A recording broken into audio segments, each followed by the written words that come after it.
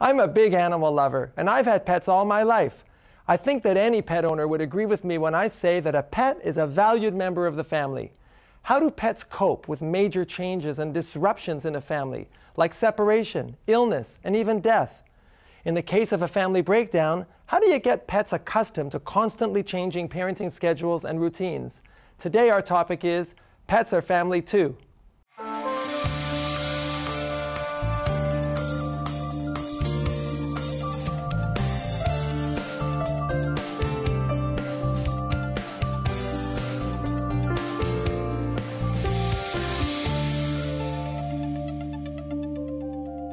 Brought to you by AdviceScene.com. Free legal answers from verified lawyers.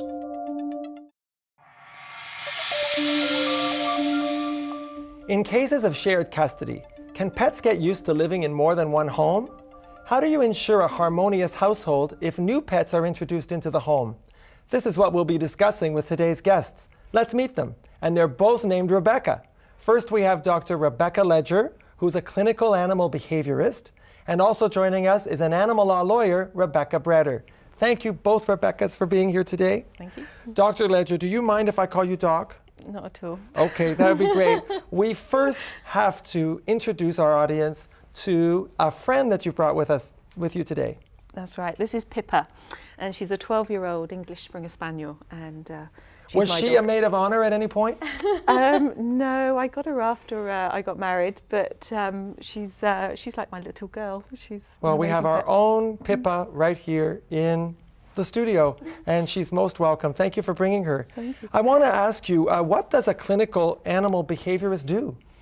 It's a little like psychiatry for animals. So what I do is if an owner has a pet with a behavioural problem and they'll speak to their vet about it, then the vet will refer that case to me, and then I do a house call and I diagnose the problem and then set the animal on a treatment plan, and hopefully it gets better. What kinds of behaviour problems do animals have? I see both cats and dogs. With dogs, the most common problem is aggression. Aggressive behaviour? Absolutely. Often directed at people or at other animals. And with cats, similarly, aggression is a big problem, as are toileting problems, cats spraying around the house or not using their litter tray properly. Those are big problems in cats that I see. Can I just ask you, how do you teach a cat how to use the litter box? Well, it's important to understand why the cat's not using the litter box in the first place, and in many cases there's an underlying physical problem that needs to be addressed. Ah, so there's a physical problem too. Very often, but those physical problems often start behavioural problems in motion, and so then even when the physical problem is dealt with, the behavioural problem is still there. So we have to retrain the cat to use its litter tray properly and understand how to make a litter box very, very attractive. That's a challenge. Rebecca, you're an animal law lawyer. Yes, what kinds of cases do you deal with in your practice? Well, animal law it's an interdisciplinary practice. It's quite a general practice, and really if there's an animal involved, whether it's wildlife or a companion animal, it's animal law. It deals with traditional areas of practice like property law, tort law or negligence law, criminal, really, and wills and estates. And today's actually a perfect example because we're dealing with family legal issues, and with pets involved, that is certainly an animal law issue. Well, I know some people will be upset to hear this, but I guess we have to put this on the table. In law, my understanding is that pets, animals, are property. Yes, unfortunately, they are. Unfortunately for many, I should say, they are considered personal property under the law. But really, courts are recognizing, increasingly so, that animals, and companion animals in particular, are something more than just property. I mean, But you can't get custody of a cat or a dog in the same way you could of a child, could you? Oh, well, yes and no. There aren't any special rules governing animals, except for, of course, cruelty laws. Of course, yes. But there certainly are ways you could get custody, and usually what I advise clients is to avoid the court system if you can and work it out through outside legal ways, like mediations, agreements. But I have seen cases, and I'm sure, Doc, you're not going to be surprised by this, where an attachment to an animal is just as intense, and the hostility around the battle over a pet is just as intense as if it were a child. Oh, absolutely. People, they treat their pets like family members in many cases. And the bond, the animal-human bond is very powerful, and it's painful when it's severed. Absolutely. And couples often fight quite fiercely over who is going to have custody of the pets. I would say sometimes even more so with their dogs and cats than over children, especially if they don't have children of their own. Well, Rebecca, in your practice dealing with, I think Pippa's very disappointed to hear that, that people are fighting over dogs so intensely. In your practice, in specifically dealing with divorce, separation divorce cases, what kinds of issues have you arisen, besides the obvious that each one wants the animal? Ownership is probably the biggest issue. How do you show who really owns the dog or the cat? It's usually about a dog. Because again, animals are property, right? So but what if they both went to the shelter and adopted a homeless animal? How do you prove ownership? Yeah, that's a very good question. It's really about who has more evidence about what they did for the dog, how they cared for it, whose name is the dog registered under. Who paid for the vet bills? Who paid for the vet bills? Who buys the food? Yeah. All of that? Exactly, yeah. At some point, do you ever feel like saying to people, look, you get another pet. You'll fall in the money you're spending on the litigation. For what you're spending, you could just get another pet. Am I crazy to say that? I mean, yes, I would say you are. I think many people would say you're crazy, but at the same time, and many do. That's. No, I mean, I just can't see. I mean, I'm a huge pet lover. I live with a veterinarian. Everyone knows that. But I must say that to spend a whole lot of money on an animal that is going to get good care no matter which home they're in, because they both love the animal that much, seems to me to be unfortunate when they could go to a shelter, give another animal a home that needs a home. Am I out to lunch here? Well, I would say personally you're out to lunch, but I think many judges across the country would agree with you, although thankfully I think to many dog owners, they'll be happy to hear that the law is slowly changing. Mainly because, like I said, to many people, dogs are a huge component of their family structure. And so if you're willing to spend the money on fighting custody battles over human children, there are many people out there that will do it for animals. Who would do it for animals. All right. And it's really a question. All right. On that note, we're going to go to a break. When we come back, we're going to talk about stress. I'm feeling some now. Stay with us.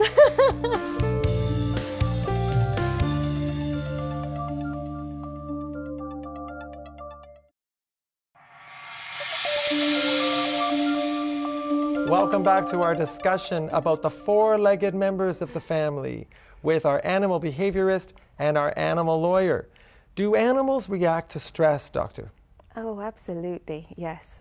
Dogs, cats, humans, we all react to stress in very similar ways, physically, behaviorally, and emotionally. Can they pick up on human stress? Definitely, it's particularly when couples aren't getting along, if there's more fighting and shouting and arguing in the household, that kind of disruption can have quite profound effects on the animals. Can a pet grieve? Yes. If a member of the family leaves the home? Yes, they absolutely can. How can you tell if your pet is grieving? Well, some of the first studies on depression were actually done on dogs. So we know that they experience depression much like humans do. And typically they would show a lack of appetite. They would seem more listless, less responsive. They wouldn't seem to enjoy going for walks and all the fun stuff that they used to do as much. And what about cats? Cats are the same, and they'll also often start spraying around the house, not using their litter trays, where they'll be more withdrawn off their food. Oh, so you might say I'm crazy again, but I've just got to say, if I had to have a depressed animal, it sounds like I'd rather have the dog than the cat. Not too keen on the spraying around the house thing. Doesn't that really smell?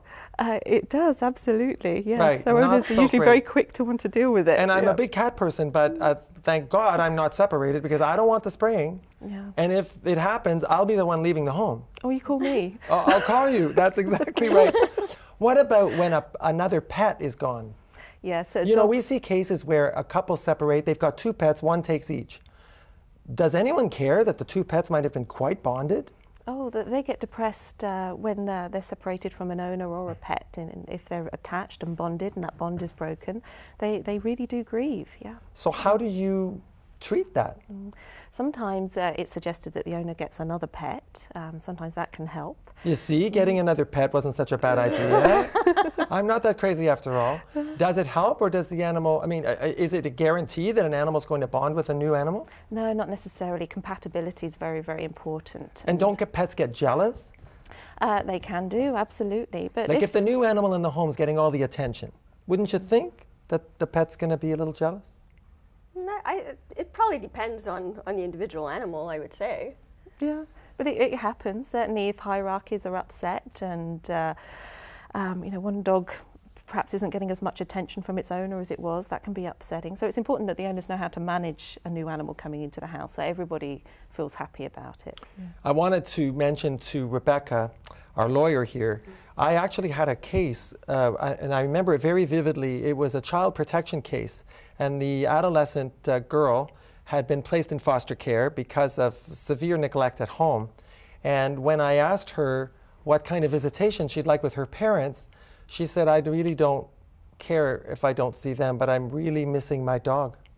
Yeah. And her lawyer asked for an access order so that she could visit the dog. Yeah, that's interesting. And very often, courts, if it does end up before a judge, judges often award custody of the companion animal with whoever gets the kids. So the companion animal goes with the kids. That's what often ends up happening. I was lucky in that case. I say I was lucky because I had a solution after speaking to the foster parents. They took the dog. They were prepared to have the dog come into the home. And I wondered about how an animal would then adjust to a whole new set of caregivers, but still have the child there. And one of the biggest problems is if the dog has gone from receiving a lot of attention and company throughout the day to then suddenly being on its own for long periods during the day. And then they can get something called separation anxiety. Separation anxiety? Yeah, it's an anxiety disorder. And well, how do you treat that? We often have to put the animals on medication, just like you would treat an anxiety disorder in people. Is it the same kind of medication that people take? It is exactly But we would same. never want someone to just begin treating their animal themselves. Absolutely not. It all has to be done under veterinary supervision. Do not try this at home. No. No, because this is serious. In fact, many people don't know that chocolate is poisonous. It is, absolutely. A lot of I see people, people giving their animals, you know, a lick of their chocolate ice cream. They don't realize it's poisonous. Well, the dogs get very excited as part of the toxicity reaction, and people think they're excited and are enjoying the experience, but that's just the poison effect. It's poisonous. Yeah, so nobody should ever medicate their animal. I hear sometimes people saying that they're going to give their dog a Tylenol or an aspirin or something. Any words of advice there? No, if you think your animal is unwell, go straight to a veterinarian. And even FDA-approved drugs for pets can still cause problems if the dog isn't or the cat isn't able to tolerate them, or if they're on other medications that interact with those drugs. So be very, very cautious and seek veterinary advice. If an animal, Rebecca, is in distress and in need of special care, do you sometimes see the issue of the legal cost? Legally, who's going to pay for these fees? Because I would imagine that the doctor sitting next to you is not cheap. Me? I'll bet I should say inexpensive. I'm sure you're not cheap. Value for money. No, really, what does it cost? I mean, I think people would want to know. I've had animals all my life, but mercifully, I've never had to resort to someone with your expertise. But what does this cost? Well, while my animal is spraying all over the room. Well, a consultation with a qualified clinical behaviourist like myself is anything between $300 and $500 for 1 or 2 house call visits. But then there's a lot of other costs on top of that. There's often blood work required in order to understand physically what's contributing to the animal's behavioural problem. Medications might be required. Not to mention the price of the new carpet after the cat sprayed on it and you can't get the smell out. Well, I'm often considered to be good value for money by the time the owners had a $50,000 kitchen destroyed by a dog with separation anxiety. $500 on me is kind of a drop in the ocean. But does it work? I mean, you mean to say that a dog that has been so aggressive that it's chewed up furniture, with a $500 expense, having you come and deal with the dog, the issue's gone? I usually have to do a couple of house calls at least. So there's a diagnostic and a treatment phase, and then follow-ups. But the animal's not cured in one visit. What we do is start the animal on a treatment plan, and then over a month or two, depending on the nature of the problem, then we monitor and hopefully things improve. But rarely is any problem actually completely cured. You know, just like in human psychiatry, we manage behavioural problems in animals. We don't cure them. You can't cure schizophrenia. It's similar with dogs. No, of course. I have to ask this question, although I'm dreading it. Are there times that the animal just has to be put down? Absolutely, yes. Sometimes? Yeah. Not often, I hope? Well, probably in about 5% of cases where the dog is usually very, very aggressive, it's in the best interest of the dog and the family and the community. Dogs' welfare suffer when they're aggressive. It's time for another break. Time moves quickly on this show. We will be right back, and then we will be talking about blended families, shared custody arrangements. See you after the break.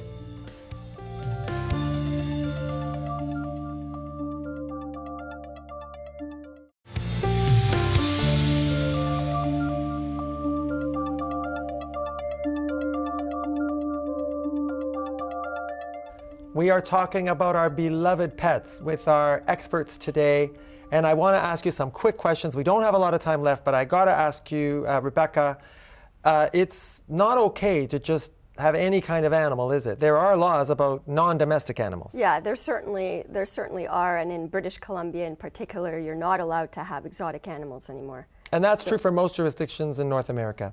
No exotic animals. What about the maximum number of animals you can have? You know, every once in a while you'll read in the news that some person had 300 cats in their home. Yeah, most cities have bylaws restricting the number of cats and dogs that people can have, but then it's a matter of how you can enforce it and whether people actually license their animals. That's really the only way that cities can know how many dogs and cats each household has. But there are maximums. We shouldn't get carried away. Even if we love them. Well, it depends what carrying away means. And to every individual, you know, to some, having 4 cats and a couple of dogs could be fine. No, I'm talking about people that have hundreds. Yeah. What about animals that get seized by animal control? I understand that you've been involved in court cases, both of you. How have you helped these families get their pets back? I've helped to diagnose what's actually caused the dog to have the problem in the first place. And I take it the animal was seized because it was aggressive? Usually because they're aggressive, and then we set them on a treatment plan once we have a diagnosis, and if the animal improves, then hopefully the judge is usually willing to give the owners a second chance and have their pet back. So Rebecca, have you had success getting people's pets back? Yes, I can say. From the pound? Yes, definitely so, and I should say that they have never actually been aggressive. They fit under the aggressive or dangerous dog definition in the city bylaws. But thanks to Rebecca, Dr. Ledger, with her diagnoses and her work with the animals, I could easily say that in all the cases that we've had, the dogs were not actually aggressive. They usually have a reactivity problem, but not aggressive. So you are angels of mercy, rescuing animals that have been seized. I can see kind of a Disney movie coming out of that. I really can. Tell me now, I must get to the question of blended families. We are seeing a lot of cases where people enter into new relationships really quickly after they break up, and they're in a new relationship with somebody who's already got a pet. Do you see problems with pets maybe not getting along with each other? Oh, it happens kind of like the ex-spouses? 2 dogs together, 2 cats together, what do you do? And a dog. Oh, well, we have to work on developing their relationship, making them... But what if they can't? I mean, I had a cat that hated dogs and hated other cats. Well, sometimes it is, the owners have to choose. It's their new partner or the dog. And do you help them make that choice, or do they go to the lawyer for that? It's usually pretty obvious. Usually someone it's pretty obvious who's going to get their own way. Oh, really? Oh, so it's already set. You know, sometimes people have relationships with someone and then they've got a child from a previous relationship and that child's allergic. Can you do much about that? I think doctors are very quick to diagnose children as having allergies to their pets. It's not always a pet that's causing an allergy. So I would encourage people to really explore really what's going on with their child before they very swiftly get rid of their animals. It's not always the animals. I would take it, I think I know what you're going to answer, but I would take it that if a child is very distressed, saddened, lonely, because of parental conflict, a family breakdown, this is immensely painful for kids. Some people feel that maybe the child should have a pet, that is a very therapeutic thing. Is it true? It is, absolutely. There's so many studies that have shown that owning a pet can improve a child's self-esteem.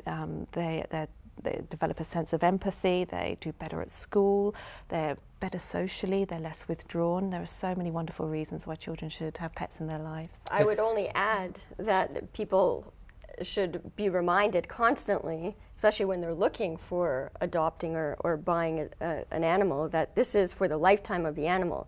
Not until the kids have grown up and then there's no use for the dog anymore and then just chuck them away into the pound. But that it's a lifelong commitment. Does that happen sometimes? Yeah, it does. Yes, it does. It's very distressing. I also want to ask Rebecca, what if a person wants to make arrangements in their will for what should happen to their pet when they're gone?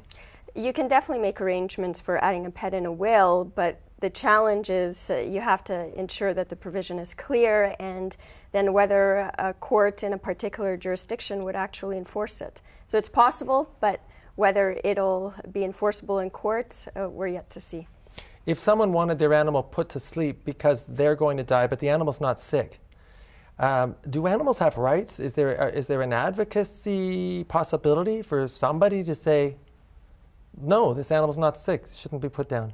No, unfortunately, if the person wants the animal to be put down, then that's what would happen. But what can happen as well is that if the family has friends who love the dog, normally they could take them. All right, well, I want to thank Pippa and our doctor and Rebecca. Thank you so much for being here. Give your animals a hug from all of us here at Family Matters. Thanks for watching. See you next time.